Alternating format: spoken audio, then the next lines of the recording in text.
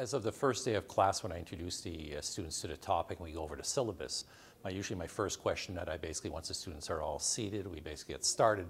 And what I ask the students right away is, I'd like a show of hands to see how many students would like to get an A in the course. And obviously everybody puts up their hand and they're looking around and they're quite proud of themselves.